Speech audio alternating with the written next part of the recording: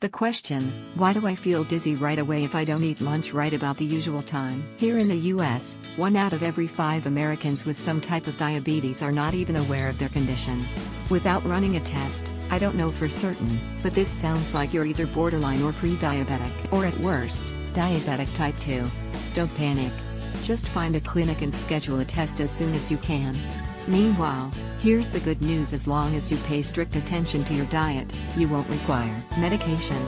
Here are a few universal guidelines that all the dietitian plans are in agreement on. You may have 1 dessert serving a day, if it is high on the glycemic index. Sugar-free desserts can be enjoyed 3 times a day, 1 serving each. Look for Splenda or stevia, or low glycemic agave sweeteners. Tell your employer of your condition. If your tests show you have a form of diabetes, this will motivate them to schedule set lunch times for you. No sane employer wants a worker fainting on them in front of customers or execs. Limit starch.